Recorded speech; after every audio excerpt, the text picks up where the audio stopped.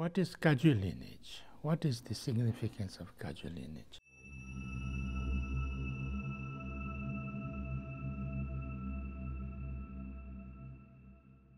In 7th, 8th century, the king of Tibet brought some great masters of India like Shantarakshita, Guru Padmasambhava, Bimala Mitra, and all these very great masters, and established Buddhism in Tibet. And that tradition or that school of Buddhism is called Nyingma. Then later on,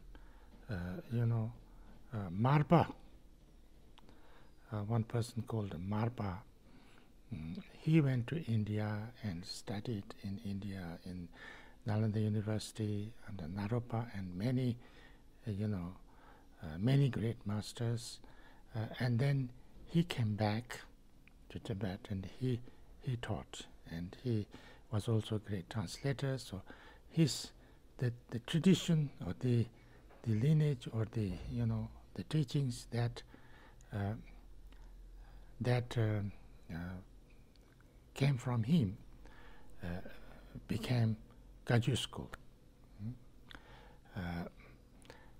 The basic teachings, there is no difference. It's all same, the Sutrayana, but there's some specific teachings he brought. And anyway, that lineage became Kagyu. And around the same time, some great master called, they built a monastery in a place called Sakya, and that became Sakya school. And then many great translators, and were also there around that time. Some even teacher of Marpa. So that became Sakya school. That's another school.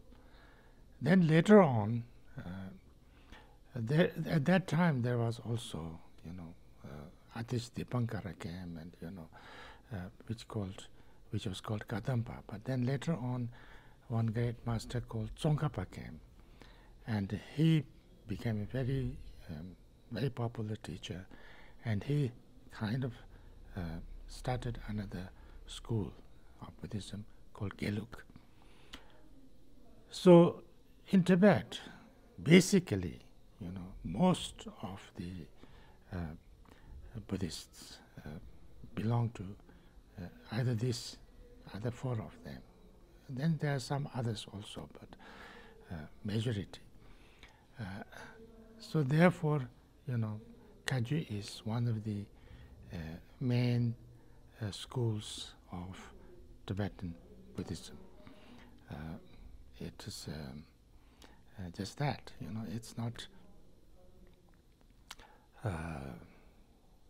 it's not totally different. It practices, in Buddhism, in Tibet, all schools practice Vinaya, that means like monks and nuns, like Shravakayana, monks and nuns.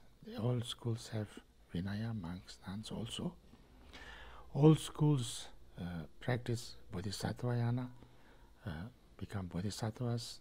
That's the main practice, all same, exactly. No, these two, Vinaya, Bodhisattva, Mahayana, no problem, no difference actually. Then all schools practice Vajrayana, and Vajrayana also, highest level of Vajrayana, or all different levels of Vajrayana, no difference. But there are slight differences of the lineage and things like that, like Kagyu. Marpa brought it himself from India, from Naropa and Metripa and things like that. So then, there's a kind of different lineage. Then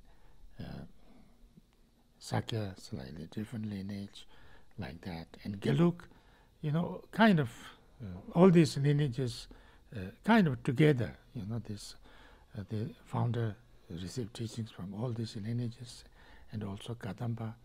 and then they became Gelug. So it's like that.